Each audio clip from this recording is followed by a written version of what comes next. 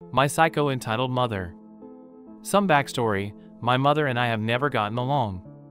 Ever since I was little, she has gone out of her way to be very toxic, controlling and overbearing over every aspect of my life while giving my siblings more freedom. This amped up when my kid was born. Me. Be my kid. EM entitled mom. Like I said in my backstory, EM and I have never gotten along. She liked controlling my money, my personal life. It was awful. The fights alone were good enough to be on television as one of those reality TV shows. I had lost good relationships with boys, even friends, because of her.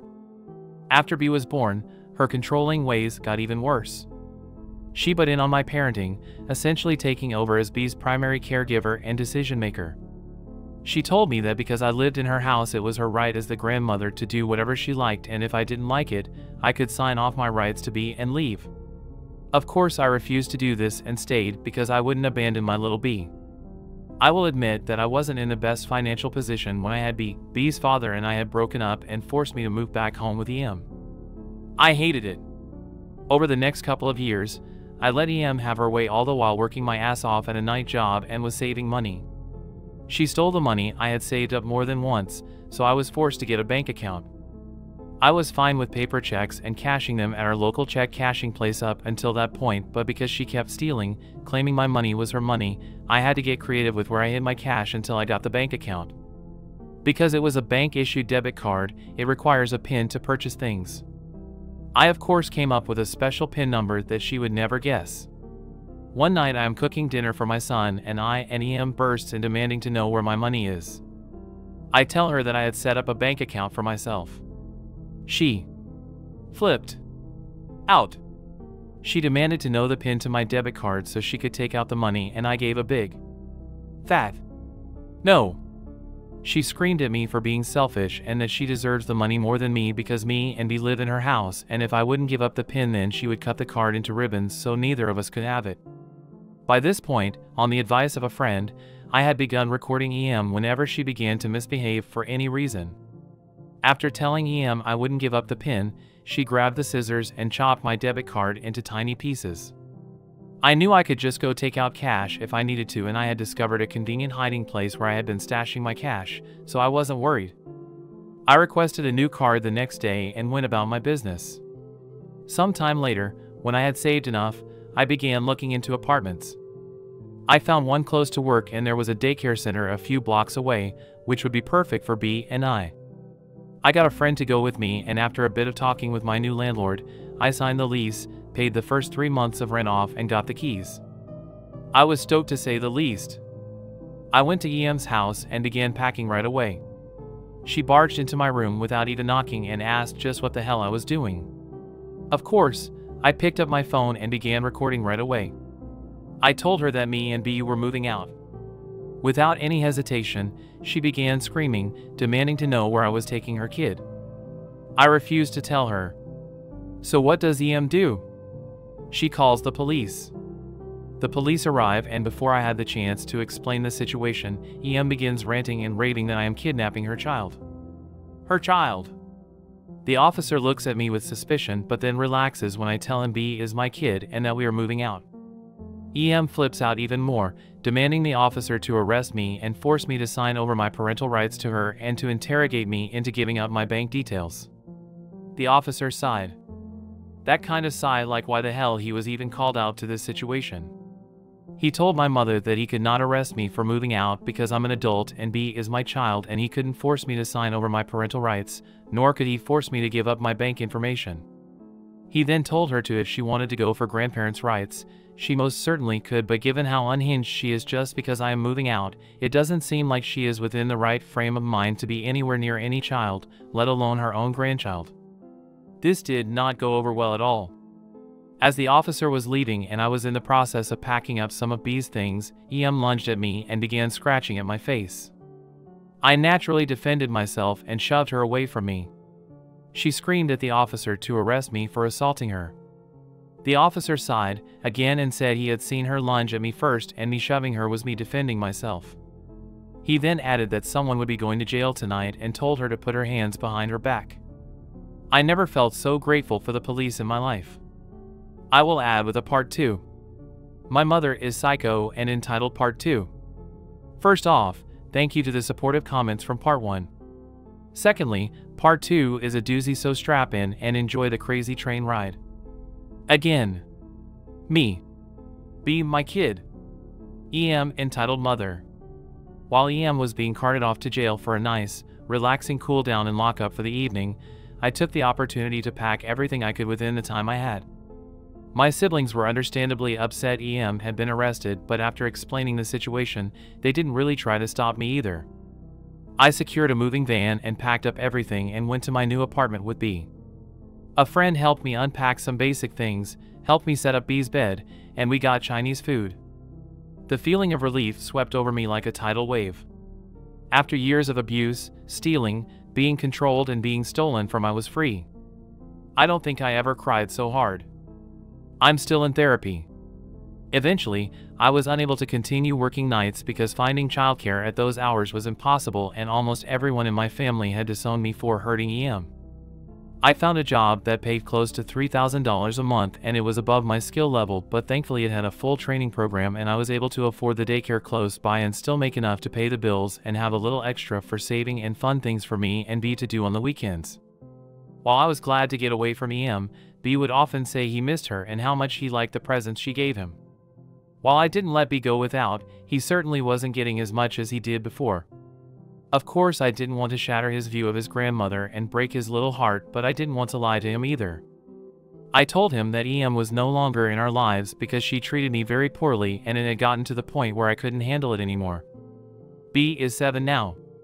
He understands when adults are being mean to each other. He knows EM was mean to me, but he did like that she was nice to him.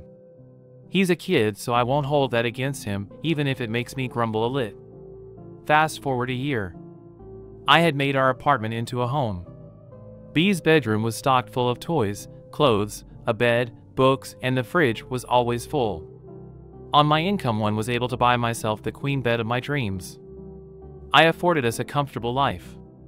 While we weren't rich, we had enough money to live, and having financial stability was something I never thought I would have under EM's control. I had even started seeing a very awesome guy I had met at a luncheon my boss was throwing. We hit it off immediately, and B absolutely adores him. After having NC with EM for the year, I was surprised to see I had a message over Facebook from one of my siblings. They asked me if I'd be willing to talk to EM and try mending the rift because she missed B and wanted to mend our broken family for B's sake. I didn't want to. I felt like this was some ploy to get her claws into B and hurt me again. Just looking at the message made me have a PTSD episode. I was scared. Very scared. After my boyfriend helped me to calm down and told me that talking to my therapist might help, I called her and set up an emergency appointment. My therapist told me that EM reaching out might be sincere and the most that will happen is the visit going bad and I go back to NC again.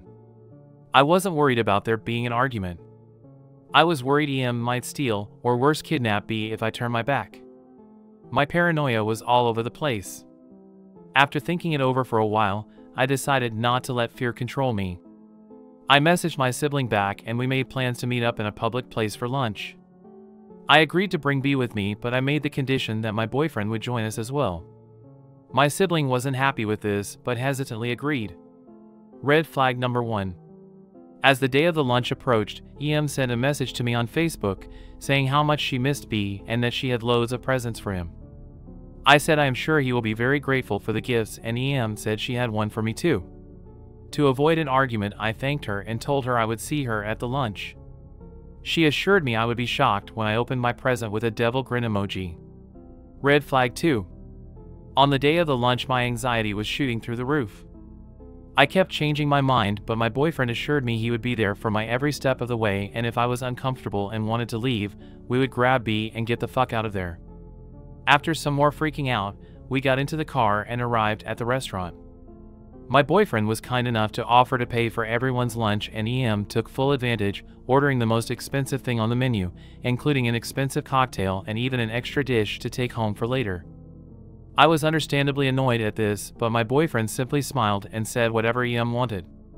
After we ate, B and EM hugged and B opened all of the gifts she had gotten for him. He was super happy and excited to take everything home to play with them, but EM stopped him and said that the toys would be for her house and that B was welcome to come play with them whenever he wanted. I nearly spat out my drink. This got EM's attention and she smiled at me. That smile was faker than fake, and said she wanted to hand deliver my gift in person. She handed me a large brown envelope. I almost didn't want to take it, worried she had put anthrax or something in it, but I took it and opened it. She was petitioning the court for grandparents' rights. I immediately exploded, standing and throwing the papers at her, shouting at her that she will never get her hands on B and she would over my dead and rotting corpse. I grabbed B, my boyfriend, and we immediately left. B was sad he couldn't keep the gifts, but I promised to buy all of them for him myself, and we didn't need EM in our lives. I felt humiliated and tricked. The only good thing to come out of this horrible episode is that they were left with the bill. There is more, so part 3 is coming. My Mother is Psycho and entitled part 3. Continuing on from part 2. Me. B, my kid. EM entitled Mother. In the last entry, EM was petitioning for grandparents' rights. I had never been involved with the courts before.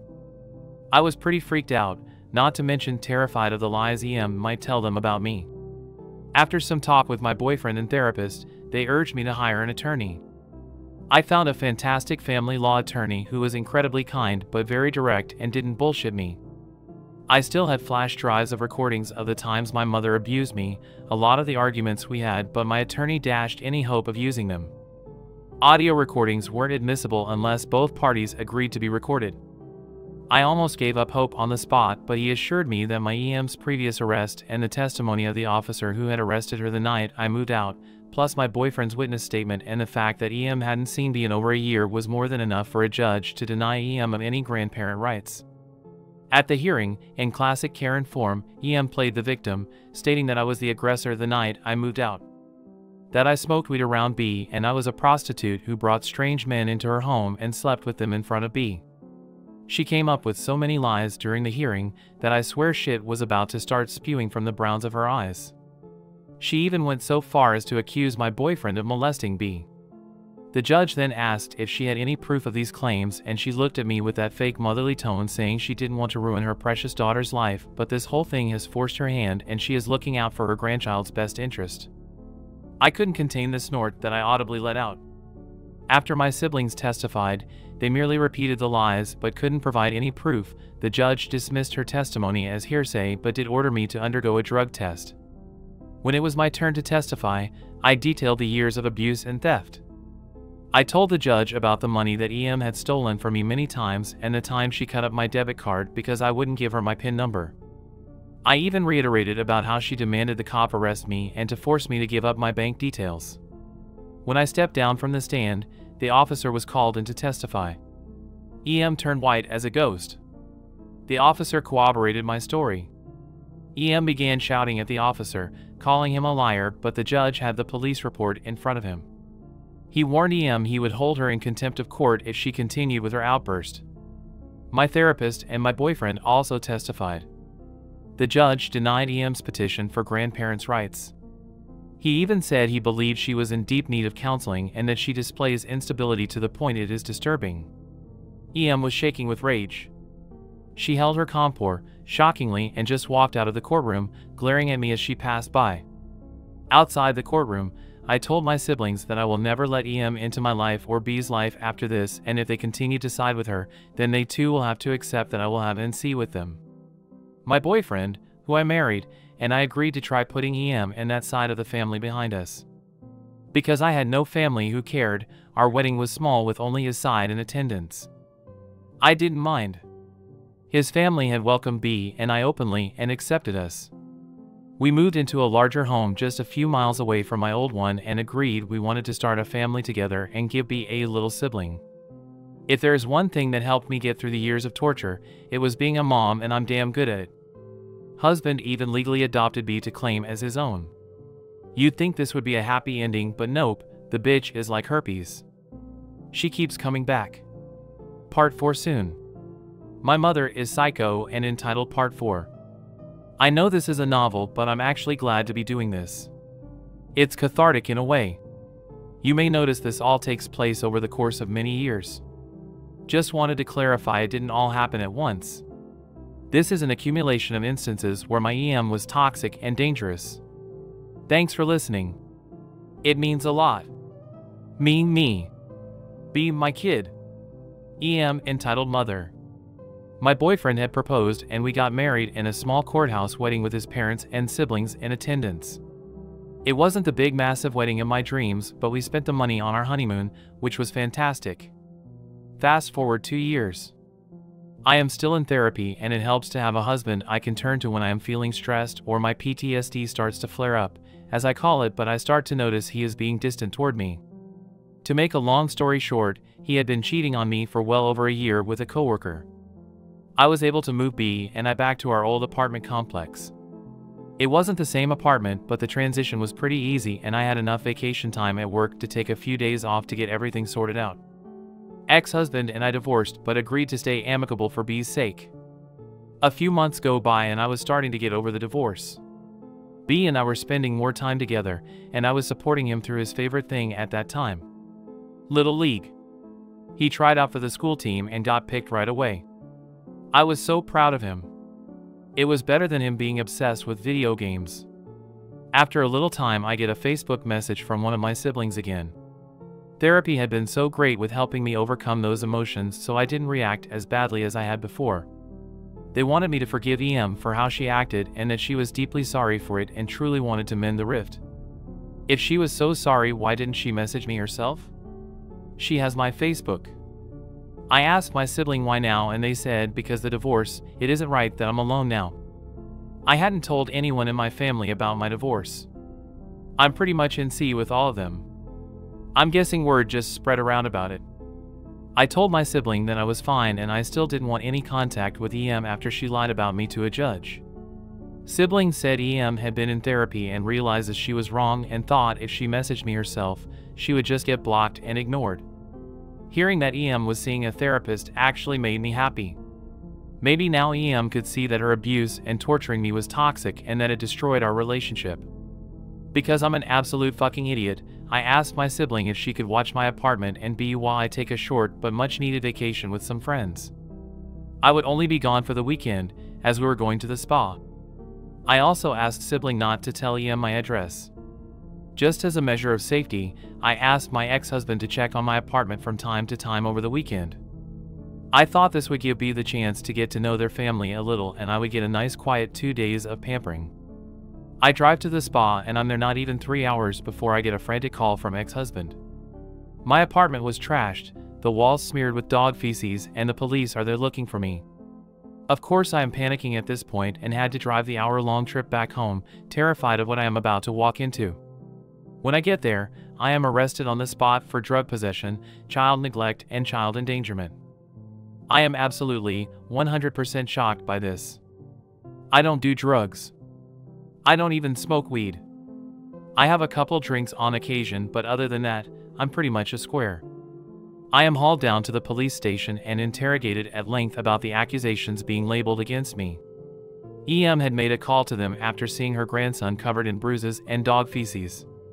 We don't even own a dog. After the police searched my trashed apartment, they found the drugs sitting on my kitchen counter. Upon hearing that it was EM that called the police on me, my PTSD flared up and I began to have the most severe anxiety attack that I ever had and had to be admitted to the hospital for a psych evaluation. I don't remember much of it because I apparently had fainted many times from the high amounts of stress. The on-call therapist told me I was screaming, "Why is she doing this to me?" and that I wanted to die. After 3 days of being on medication that made me into a literal zombie, the police came to talk to me again.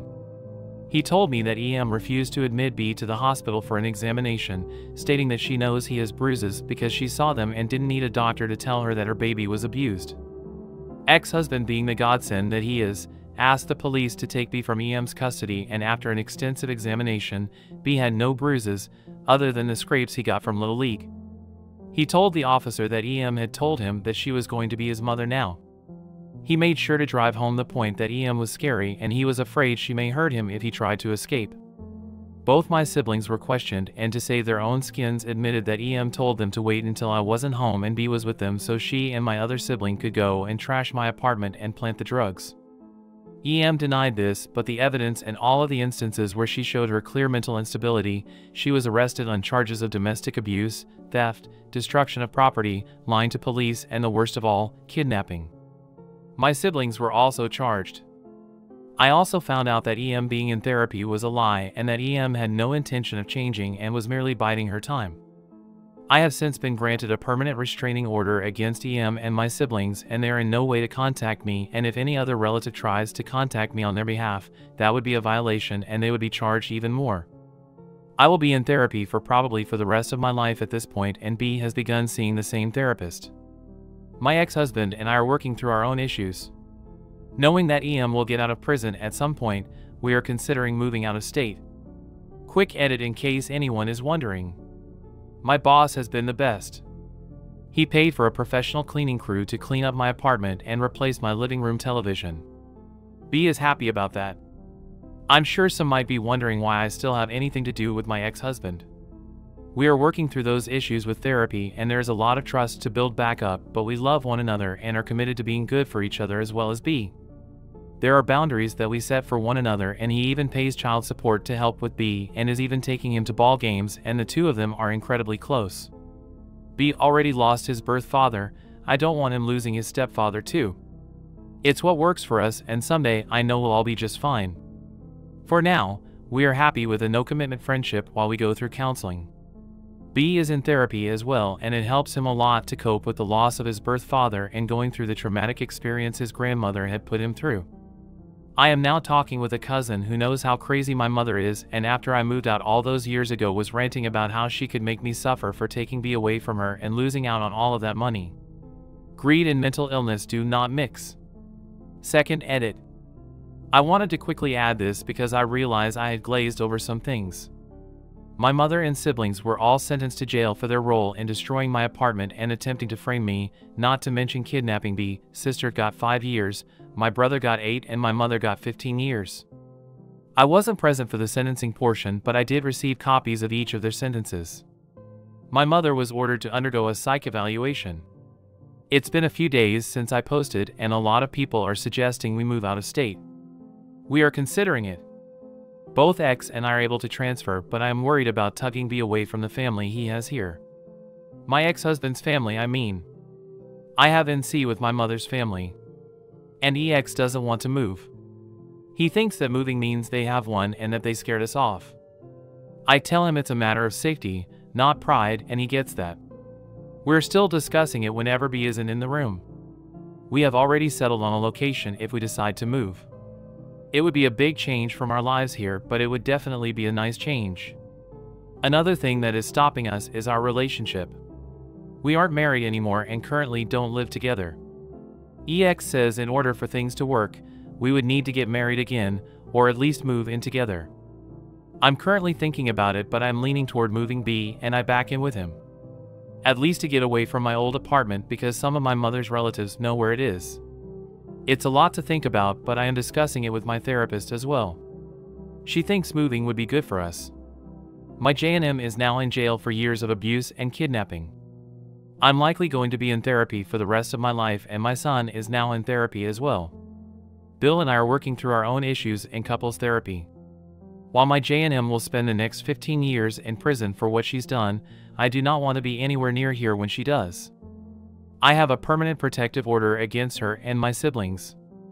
They cannot contact me for any reason, and if any relative contacts me on their behalf, then it is a violation and they will be charged for violating the protective order. Bill and I are currently discussing moving to a new state to start over. We can transfer our jobs easily, so that isn't stopping us, but we would be leaving his family behind, and I and my son have grown close with them, despite Bill and I being divorced. I don't know what I would do without them, but I know that me and my son will not be anywhere near this place when the JN lunatics get out of prison. Edit. So I just received a call from a victim's advocate that works through the state police. He told me that my mother had outright refused to undergo the mandatory psych evaluation in prison, saying her rights were being violated. After the threat of her incarceration lasting even longer than the 15 years, she relented. From what the VA is telling me, it took about 4 sessions in total for them to get anything out of her. When she finally opened up, everything she told the psychologist showed that my mother is clearly a sociopath. The VA believes that treatment and the prison time will help my mother, but knowing how good my mother is at putting on an act, I highly doubt it. My crazy mother is contacting me again. I truly believed that 5 states worth of distance would be enough to keep my crazy mother away from me and my son, but I was wrong. My mother was released early from prison, thanks to COVID. Several prisoners in the prison she was in had come down with COVID, and her along with several others were released. I was not informed as I believe I should have been, and I found out in a Facebook message from my ILs. In case anyone is curious, my mother attempted to frame me by having my brother trash my apartment and smearing dog crap on my walls and planting drugs in my kitchen. My mother made reports against me for abusing my son in an attempt to take my son away from me and put me in jail. My sister was babysitting my son. I had gone to a spa with some friends from work and was only there a couple of hours before my now husband, former ex at the time but we're back together now, called to tell me what was going on at my apartment. I was arrested and interrogated but had to be put into the psych ward from having an anxiety attack and wanting to die. My mother kidnapped my son, but the joke was on her because my husband had legally adopted my son and he was promptly taken out of her house, and she was arrested after my siblings squealed on her when they were interrogated. My mother had done many awful things to me during my childhood and my adult years, including stealing money from me, beating me, and trying to take over raising my son. She tried having me arrested for not giving her MY bank details and kidnapping my own child. I went no contact with her after my son and I moved out. Fast forward a few years and the paragraph above was the end result that led to my mother and siblings going to jail. My husband, Bill, and I got remarried in a double wedding with my best friend, Barbara, and her now husband, Dave. We all moved to the new state and we were finally getting on with our lives. I transferred from the old branch to the new one and have been working. Bill works from home. We both make good money together and our schedules are flexible, so we make time to do family activities with our son every weekend. I thought life, even with COVID, was pretty close to perfect until a week ago. I was checking Facebook at work, like I always do when I have a couple of minutes between calls, when I see a message from my ILs. My mother had been released from jail and showed up to their house demanding to know where me and my son were. They refused to tell her and slammed the door in her face. My heart jumped into my throat while reading the message. I then notice I have a message request from someone named Deb. It simply read, "Where are you?" I'm not stupid and I know it was mother attempting to contact me, so I blocked that account and called the police in my old state. They stated that unless I can prove it's her, there isn't much they can do. I hope that if I kept blocking anyone I don't know who contacts me, things would be fine, but I was wrong again. On my Facebook, I do specify where I work, so she found out and contacted the old branch of my job and one of my former coworkers, who was informed of the need for secrecy but didn't care, let it slip where my family and I had moved to. My former boss found out and fired that employee for violating his instructions. He called me to let me know and to apologize for my mother finding out while on his watch. He has since contacted my current boss, and now my current coworkers know that if anyone calls looking for me, to not say a word and to forward them to our answering service or leave them on hold until they hang up. Sure enough, mother got the phone number to my job and has been calling up to 10 times a day trying to get me on the phone. Thankfully, my coworkers have been amazing gatekeepers and have not catered to my psycho mother's demands, but simply leave her on hold until she hangs up. I have discarded my old phone carrier and have upgraded to a new plan with a new phone and phone number, but my direct work number is public and I can use it no matter where I am in the country. Mother found it on my LinkedIn page and has been calling me non-stop, but she hasn't left any voicemails. She then called from a number that I assumed was a potential client and I answered. I am still panicking from this phone call. It goes as follows. Me, good morning, this is OP. Mother, hi, OP. This is your mother. Me, Mom, you know you're not supposed to contact me. Mother, I know, but I just want to talk to you. Me, I don't want to talk to you. Mother, listen, OP. You can't avoid me forever. This foolish charade of yours has gone on long enough, don't you think? Don't you think it's time you set your selfish wants aside and do what's right for Brendan? He needs his grandmother. Me, are you joking? Why the hell would my son need you? You tried to kidnap him after having, brother, smear dog shit on my walls and plant drugs in my apartment. If Bill hadn't adopted him, who knows what you would have done? You need to leave us alone. Mother, you're not fit to be a mother, OP. You never have been. I can do better for Brandon than you and that brute you're shacking up with.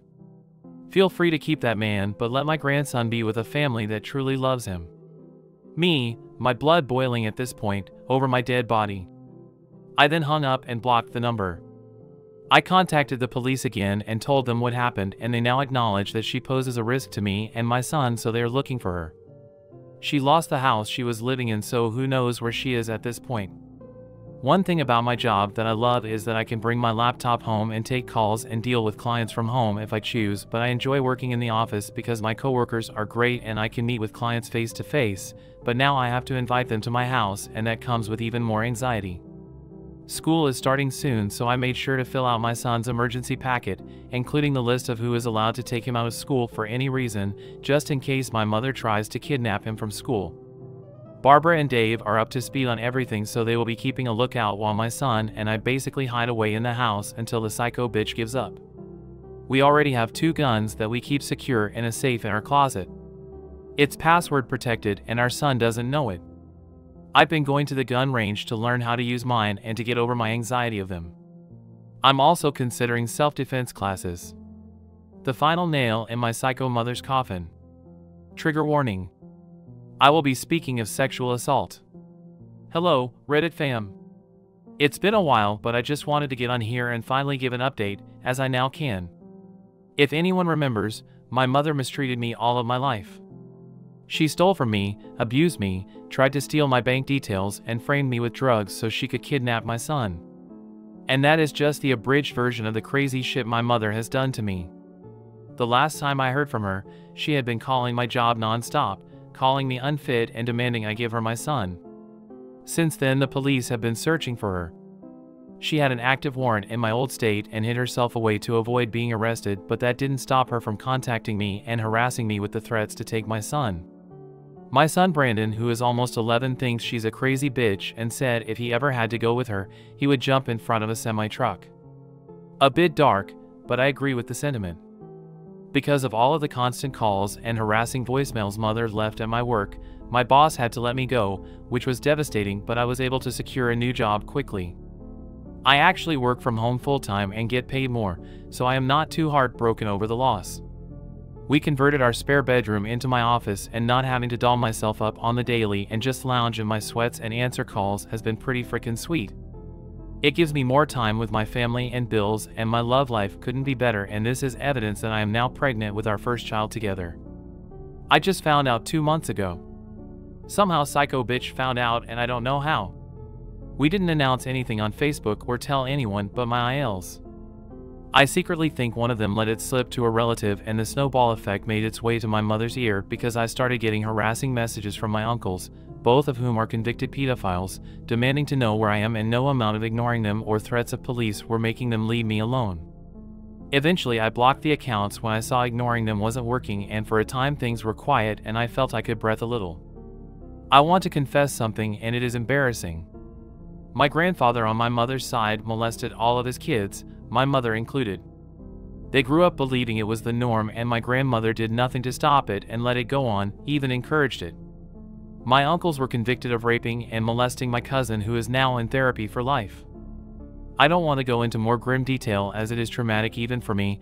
I was also molested by my uncles when I was a kid, and I know no amount of jail time has cured them of their sick and twisted ways of thought. Therapy has been instrumental in me moving past my traumatic childhood and given me the tools to be stronger and a good mother to my son. You can see why I want to keep my children as far away from them as possible. 2 weeks I was working and I got a call on my work number. When I picked up, it was mother calling me again. I found out she had hired a PI to find out my new job and my address, which sent me into a rage I had never experienced before. I can't even transcribe it because it mostly consisted of her screaming more threats that not only was she going to take my son, but she would now be taking my unborn child. Straight from my belly if need be. As I had a recorder on my phone, I made sure to record the call for the police and hung up on her. I did a reverse call log and saw it was from a Google Voice number, which if no one knows what that is, it is a number you can link to your actual phone number to avoid your private number getting out. I use it with my cell phone. I called the police and they came over to listen to the recording, but without knowing if she was in my old state or this one, there was little they could do. Tracing the call was pointless as it was from a Google Voice number.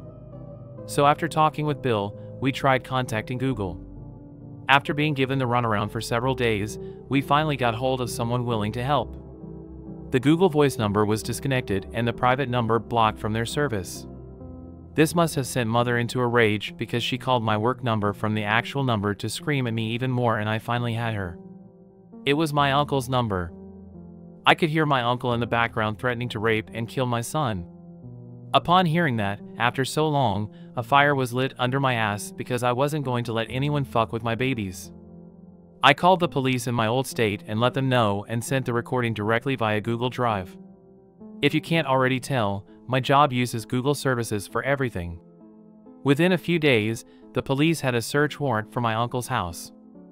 From what I was told, my uncle resisted and was arrested after getting zapped by a taser.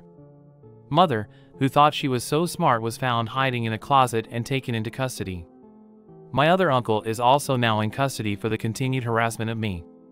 They searched my uncle's computer and found files upon files of CP, pictures of me and my son, chat logs between him and underage girls of varying degrees of disgusting, including disgusting pictures. My other uncle confessed to knowing everything and agreed to testify for a lesser charge. Between the three of them, there are enough charges to keep them behind bars for more than a decade, and this time my mother can't use COVID as an excuse to walk away free. I am finally free. My family is safe and I am okay. I've been told they were denied bail and I will have to travel to my old state to testify against them, but because of COVID and a lot of other cases ahead of them, they will likely not see the judge for 2 years. Fine by me. Anyway, thanks for sticking with me for this long, Reddit fam. I can't thank you enough for helping me through all this.